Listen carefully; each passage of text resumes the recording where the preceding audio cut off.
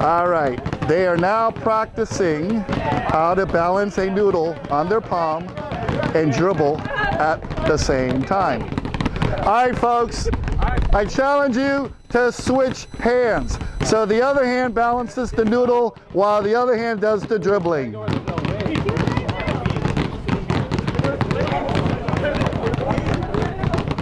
It's not gonna stop, Isaiah.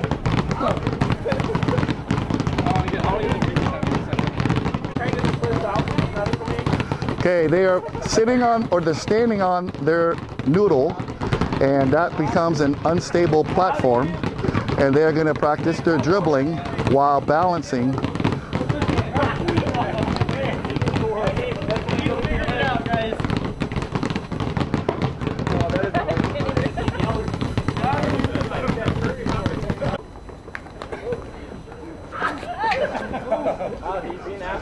All right, they are now balancing on their noodle, and they're just playing catch, but they're maintaining their balance on the noodle.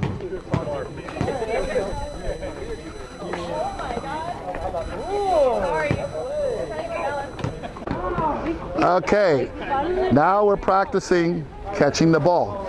If you have an extra person, you just have a triangle. And oh, they're going to bump the ball. Very good, Noah. Okay, Andrew and Kobe right here. They're practicing tossing two balls at the same time. And by the way, they are standing on foam noodles, which makes it extremely challenging.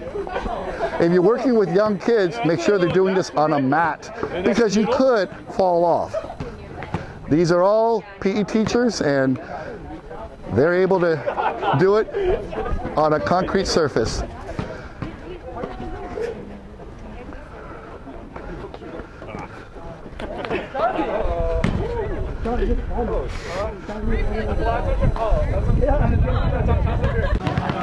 All right, they are now practicing with a noodle. They are dribbling. They are going to have a partner who's going to twirl it under their foot or above their heads.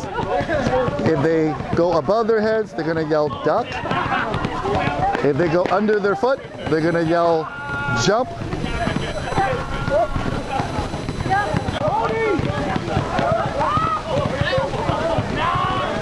Person is going to dribble and jump or duck. The person who is sitting down will tell the person either to jump or to duck.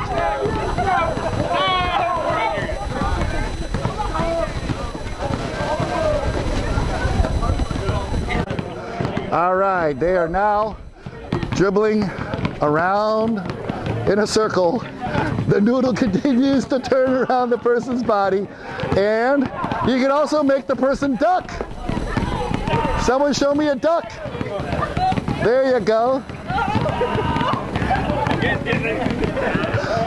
Maintain your dribble. Okay, switch places. Switch places.